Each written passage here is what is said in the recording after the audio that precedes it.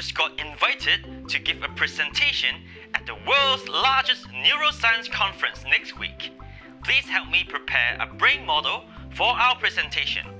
Thank you. Oh wow, that's exciting! Little scientist, I need your help. Hello, welcome to the Brain Research Center. Our mission is to educate the world about our extremely important organ, the brain. We use the brain to do all sorts of activities, like seeing, thinking, speaking, moving, feeling, and even breathing. This is how the brain looks like. Our Brain Research Center is built like the actual structure of the brain. There are three main areas: the cerebrum, the cerebellum, and the brainstem. Our brain has many unique cells called neurons. An average adult human has around 100 billion neurons. Neurons are information messengers. They use electrical signals to transmit information between different areas of the brain, and from the brain to the rest of the body. Welcome to the first floor. Here you will be learning about the cerebrum. This is the largest part of our brain. Wasn't that amazing? The cerebrum has the left and right side. We use the left brain for logical activities like studying science or solving math problems.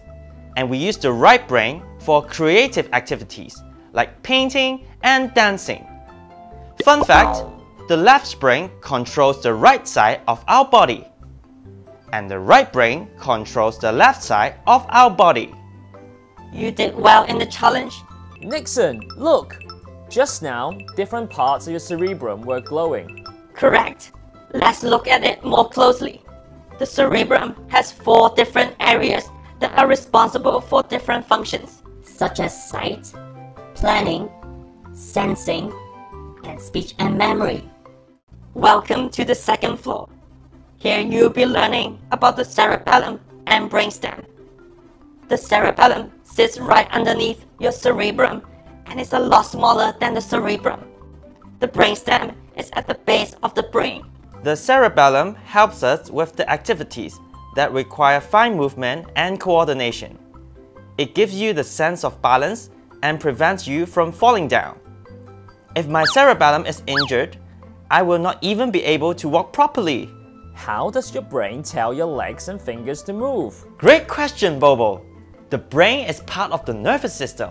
The brain sends signals through the brainstem to the spinal cord, and then to the different parts of the body, telling them to move. Signals in the system can travel 2 ways. Your body parts can also send signals to the brain so it can decide what to do next. Listen carefully, Bobo. Our body is always at work.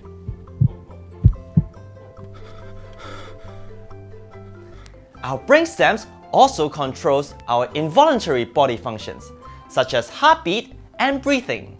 Ooh, hot chocolate! Ooh, wow! That's so hot! Nixon, it's weird.